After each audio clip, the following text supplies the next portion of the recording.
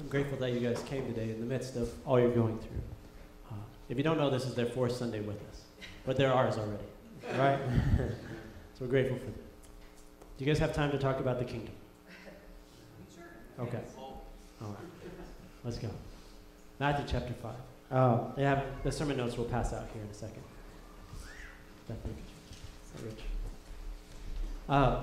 Quickly, where we've been. We're on the Sermon on the Mount, and as we look at the Sermon on the Mount, the reason we're going into this is there's just a clearness that our world needs a lot more Jesus, right? Our culture needs a lot more Jesus. Our homes need a lot more Jesus. Our individual lives need a lot more Jesus. And there's this understanding that as the times get closer to the end, there's this abomination that causes desolation that sets itself up in the temple, right? That's in Scripture about the end times. And there's the thought that, yeah, someday there will be another temple and it'll set itself up there. But there's also the fear, the reality, that we are, through Christ, the temple of the Holy Spirit. And that there is this deluge kind of experience that's coming over. And you see Christians really becoming less and less passionate to a degree, but there's also a deeper hunger for the real following of Jesus Christ. And so we need more Jesus. We need more His words, His ways, His truth in our culture, our community, our church, our lives, and our kids as they're at Children's Church. May they experience more of Jesus this morning. And so as we look at this, it's important as we look at the Sermon on the Mount that we look at it the way Jesus intends, because without understanding, it can lead us into trying to follow a bunch of rules. And that's so grateful for the testimonies that we've had because each time they've spoken to the sermon. And Jolene and Jared definitely talking about that difference between religion and relationship and growing up in a religious structure and knowing what to do, but not having that relationship, yet Jolene finding it outside that on her swing set. I love that part of the story. It's not about this list of rules to get to God. God has come to us through Jesus. But we also don't read it as a list of rules and realize we can't do it, and so we then just give up and just do whatever we want.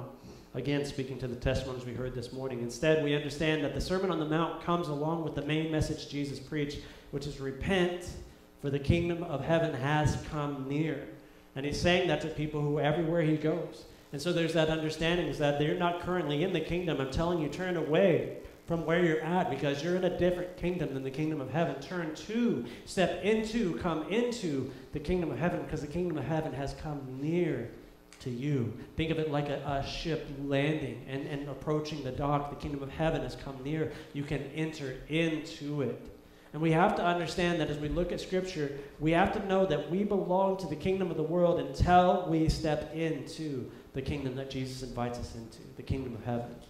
We are in that kingdom when we embrace what He's done for us on the cross by paying the price for our sins, by dying on the cross for our sins and rising from the dead so that we would have power over sin and death. When we say yes to that, that's when we're stepping off the dock into the ship of the kingdom of God's grace and His plan for our lives.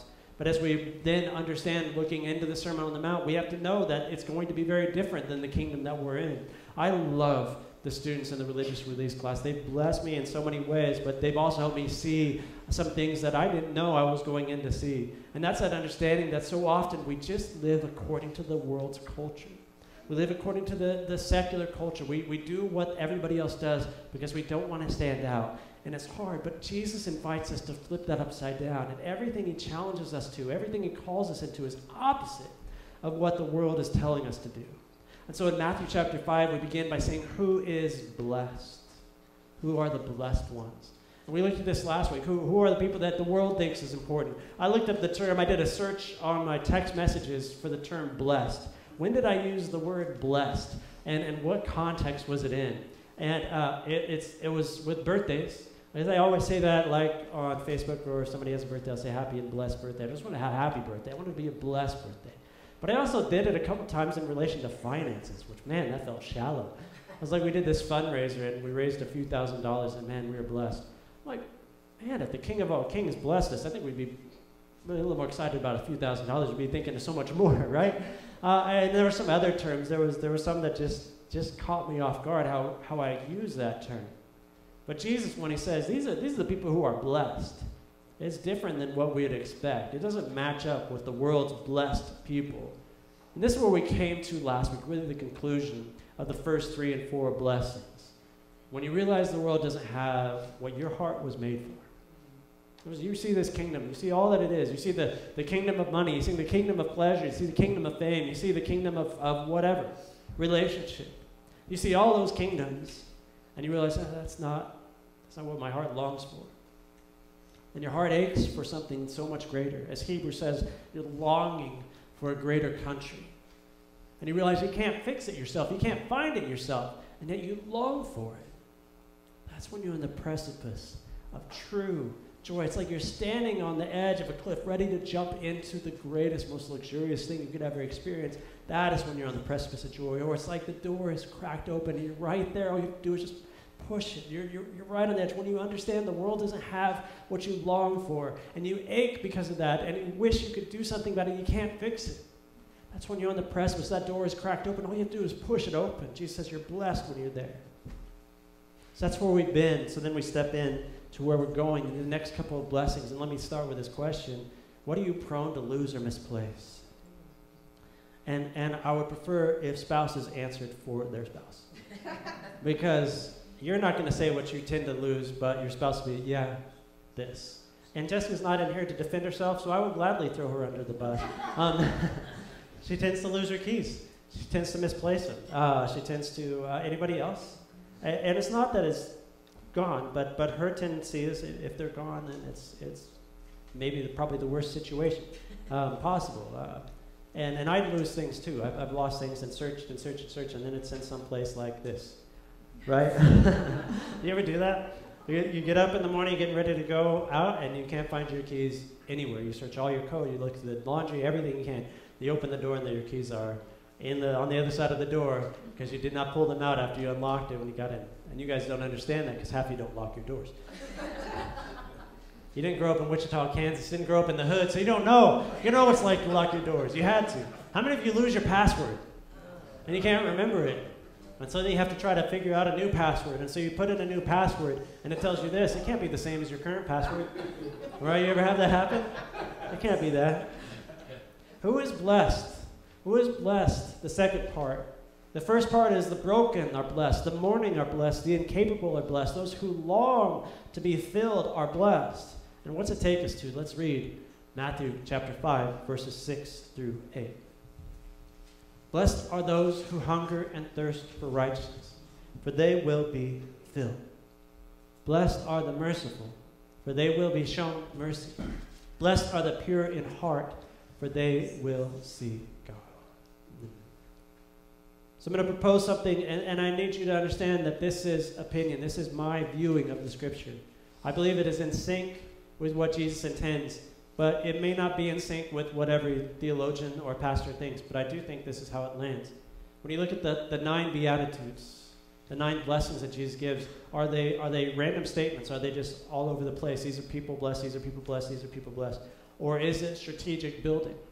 And if these 9 blessings are random statements, then they're still amazing. They are powerful. They are life-changing. I believe if they are connected, which is how I read them, how the Spirit has taught me to see them. And He taught me this many, many years ago, and it's stuck with me. If they're connected, if they're linear, if they're building, if they're like a ladder building us somewhere, then they are revolutionary. And they teach us how to step into the kingdom of heaven. And I believe that's Jesus' intention behind it. You don't have to agree with me on that. That's okay. Read the Scripture and come to that terms on your own. But we're going to go in this aspect because we're talking about who Jesus says are the most blessed. So let's look at the rewards like we did last week. The rewards in this one are if you're blessed, you will receive mercy. Anybody want that? Yeah, a little. You guys mumble. I get accused of mumbling. You guys mumble when I ask questions. See God.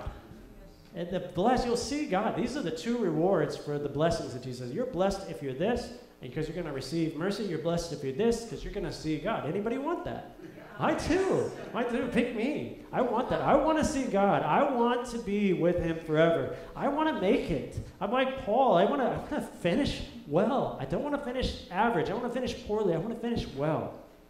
And so as we look at this, then what are the requirements to receive those things? Well, the 2 requirements are merciful, to be merciful, and the other is to be pure in heart. Okay? So let's look at the first one. Blessed are the merciful, for they will be shown mercy. That makes sense, right? That's clear. Good? All right, let's move on to the next one. Blessed are the pure in heart. Right?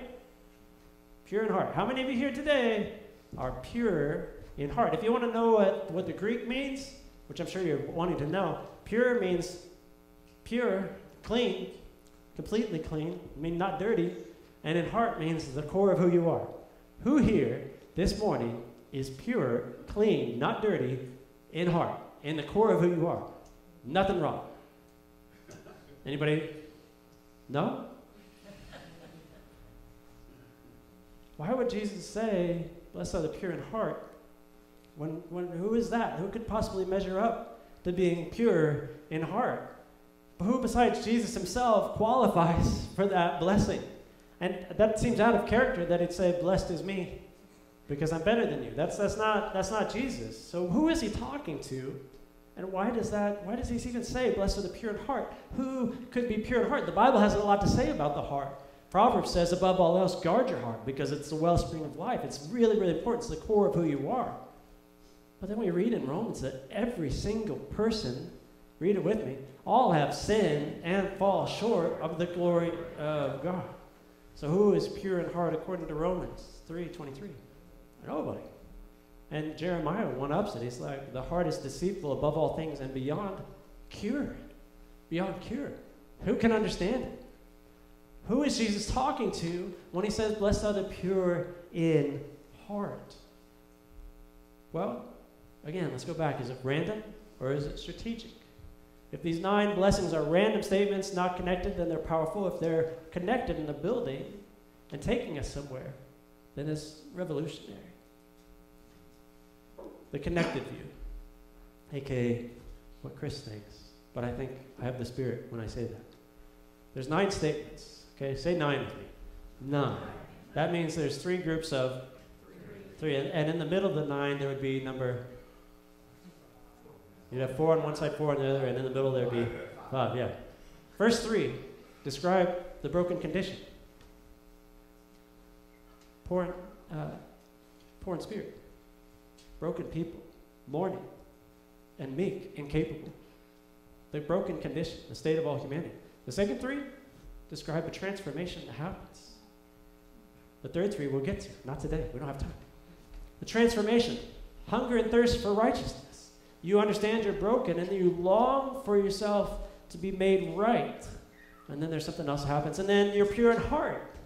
There's this transformation that happens where you're longing in the 4th blessing to the 6th blessing, where you're pure, where something happens there in the middle, where you go from broken to holy, from impure to pure, from a sinner to a saint. But what happens in the middle? What is the key that unlocks this understanding of the Beatitudes? The 9 statements connected and building on each other, laying in the middle is the key. And the key is mercy. Would you say mercy with me? Mercy. The only way, and I know you'll agree with this, the only way to go from broken in sin, from being a sinner, to being pure in heart, is to be washed in the mercy of God. The only way that I can ever stand before you and preach the word of God is that in his mercy, he has taken me from my sin and forgiven me of my sin, separating it, throwing it away, and then clothed me in his righteousness, so that now, because of his grace, I am pure in heart. Are you with me? Makes sense. Okay, it's like this. It's a trail. It's a key. It's not just any trail. It's not a trail to some dump. It is a trail to paradise. What is the kingdom? What is the trail to the kingdom? The path is mercy. The only way to receive the mercy of God, the only way I can become a saint instead of a sinner is through the mercy. The only way to receive the mercy of God is through Jesus Christ, is by being merciful yourself. And this is that sermon that you guys don't like, and you've heard it before, but you're going to hear it again. And I'm going to say at the beginning of this does not minimize hurt. This does not minimize wounds. When we talk about mercy, we're talking about a way of living. And we're not talking about an individual act. We're talking about walking a path the rest of our life with Jesus, and that's the path of mercy. Mercy received must Have mercy given. That's not Chris's rule. That's not Bethany's rule. That's not the church's rule. That is the Jesus Christ statement, that to receive mercy, to receive forgiveness, we have to give it. And so as Jesus lays out, you're blessed when you're broken. You're blessed when you mourn your brokenness. You're blessed when you realize you can't fix it. You're blessed when you long for yourself to be fixed. You're blessed when you're merciful, because then you will receive mercy. Blessed when you're pure in heart. If you want to leave this place this morning, if this morning you're like, my heart's not right with God, but I want it to be right with God, you need this word. Merciful. Would you say that word if other people described your characteristics? Would they use the term merciful to describe you? Let that sit for a while. We don't want to think about that. But if you are summed up by another person, would they include the word merciful in a description of who you are? This is a consistent and difficult teaching that Jesus teaches consistently throughout Scripture. It's something that's in Scripture throughout the Gospels, throughout the New Testament. So nothing that we just pick out of the air here is consistent. So what is mercy and what is mercy not? What mercy isn't? Mercy isn't a feeling. Let's say that. Mercy is not a feeling. It's not a feeling.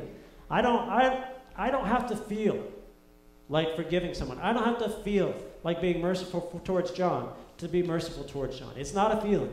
It's not. Emotions change with what you eat. You know, if John and I have tacos, which we do from time to time, and I have something I shouldn't have, and the next day I don't feel great, I'm not going to feel as merciful as normal. But that's not, the mercy isn't a feeling.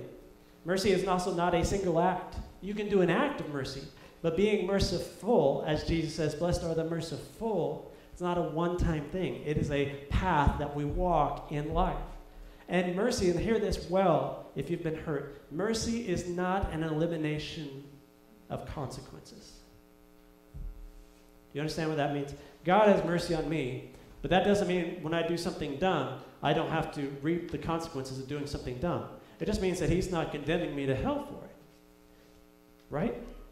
If I maximize all my credit cards on a Ferrari, I don't know, make it up as I go, yeah, I'm still going to have the consequences of that. Doesn't mean eternally he's going to hold that against me. And mercy is not an elimination of justice. That's really important as well. Sometimes we feel like in order to have mercy, that means that justice doesn't exist or that consequences don't exist. That's not true. That's not the biblical view of mercy. God's view of mercy towards us is to forgive us on an eternal level. And when we see that, he does not take away the consequences. Sometimes he does, but not always. So that's what mercy isn't. What mercy is, mercy, and I love what C.S. Lewis says, and he says, mercy is forgiving the inexcusable in another, because God has forgiven the inexcusable in me. And to do that, I have to understand what I've done to God and how I spent a life in rebellion against him. Even as I've said I followed him, there are times that I've taken that off the table and walked away the other way. And I don't think I'm the only one. Forgiving the inexcusable in others because God has forgiven the inexcusable in you. Mercy is that. Mercy is something, basically mercy opens the door for God's salvation to work in that person's life. In other words, instead of pulling that door shut and nailing it up and saying that person cannot walk through into God's mercy and into God's salvation, into God's forgiveness, no, mercy says, yes, they too can enter. And true mercy makes room for clear justice. When there's real mercy, you can have justice instead of revenge. There's a difference, right? Revenge is what we see in the movies. Justice is when right really happens. True mercy clears the way for justice. In other words, it's saying that as much as I want this to be true for me, that I can step into God's grace and into God's glory, I also have to let it be true for another, even if they've hurt me. Super easy, right? So mercy depends on a clear understanding of my brokenness. If I don't have a healthy understanding of how broken I really am, that poor in spirit, and how desperately I need the forgiveness and grace of my Lord, then I'm not going to be able to give it to somebody else. I have to have a clear understanding of my own brokenness. And if you don't have that, then read your Bible, and God will teach you how broken you are. The Bible is full of examples. Mercy depends on a blessed receiving of that grace of God. It has to understand, Lord, I am receiving a free gift that I do not deserve. So therefore, I am not allowed to not have others receive that gift as well. And receiving requires ultimately this humble submission that God is God and that he is judge and that he knows better than me. And that's probably the hardest thing to do, is that God somehow is smarter than me. Right? And then mercy also depends on this. A consistent movement towards a refusal to condiment. Man, that is not what it's supposed to say. I don't have a joke, but there it is. Woke you up. You know when you condiment, you tell them to catch up. See, mustard would be better than that. Yeah. And you really relish the time that you have together. I can run with that. A consistent movement towards a refusal to condemn. Condemn another to hell. Man, that really ruins that sentence. And a willingness for holy and right reconciliation. You know what it means, right? When I have mercy on somebody, that means I'm not determining where they go. I'm leaving room for God to save them. So ultimately, though, friends, mercy depends on Jesus. And I just say this from my heart to yours. I don't know your suffering. I don't know the wounds that you carry. I don't know the arrows from others that have been flung at you. And I don't know what that looks like. I don't know what it feels like. And I don't pretend to. But I know that you've received wounds. And I know that the only way through those wounds is through Jesus. And I know the only way to release those who held the bow that shot the arrow is through Jesus. And Jesus isn't calling us to do something that he's not willing to do with us. Mercy depends on Jesus living in you, walking with you. Being merciful isn't something you do and then Jesus accepts you. Being merciful is a path that you start walking on with him, forgiving through you as you are forgiven by him. I hope that helps. The last thing I want you to feel this morning is that there's no way that you could possibly embrace the forgiveness of the Lord. You got to understand, this is not humanly possible. It is possible through the power of the Holy Spirit working in you and through you. So when you say yes to Jesus, you're saying yes to walking that path of mercy. And you're making that commitment. Not the kingdom of this world, because they don't believe in mercy. They believe in retribution and vengeance. They don't believe in justice at all. But the kingdom of heaven is about walking with Jesus on the path of mercy. It's about seeing that door and allowing yourselves to walk through it and allowing others to. So I am on the doorstep of true joy when I see my own broken state, blessed are the poor in spirit, for they will receive the kingdom of heaven. I'm blessed when I mourn that brokenness, for I will be comforted, knowing I can't fix it. I'm blessed when I know that I cannot fix that on my own, because that's going to teach me to see the hand that's reaching out to save me. I'm blessed when I long to be made whole and right, because then when I hear the invitation of Jesus to follow me, I will follow. I'm blessed then when I see other people are just as broken in their sin and life as I am. And I have compassion on them, just like I want God to have compassion on me. Oh, it's so hard. It's not easy at all. But with Jesus, it is more than doable. I'm on the doorstep of true joy when I have a heart that has been and is continually being made pure by God. You see the transition? You're broken. You mourn that brokenness. You long to be fixed. You can't fix it. You long to be fixed. And Jesus invites you into his mercy to let go of the chains that bind you as you let go of the chains that bind others. And he purifies your heart. And there is no purity in heart without that step. Then what happens? Well, then you see his face. I don't think you can see the face of God. I don't think you can hear the voice of Jesus very clearly if you're holding on to the chains that you're binding others with.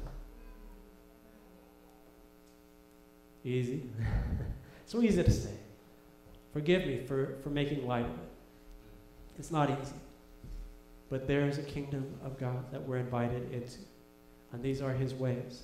And if we want to walk with Jesus, if if we want to walk with him, if we want to hear him say, follow me, and we want to answer that with, yes, I will follow you, that means we have to begin to take steps on the path of mercy. So I'm not asking you to wash away everything this morning.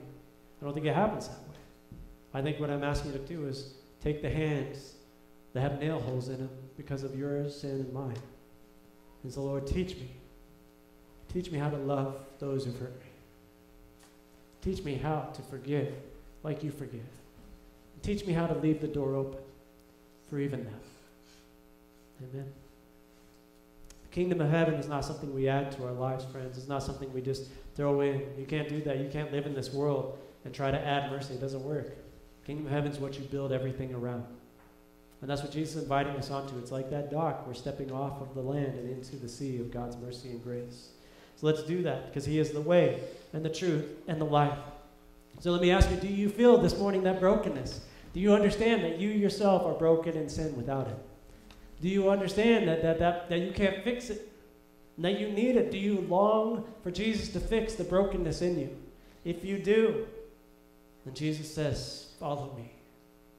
Hear that and say, yes, Lord, I will follow you.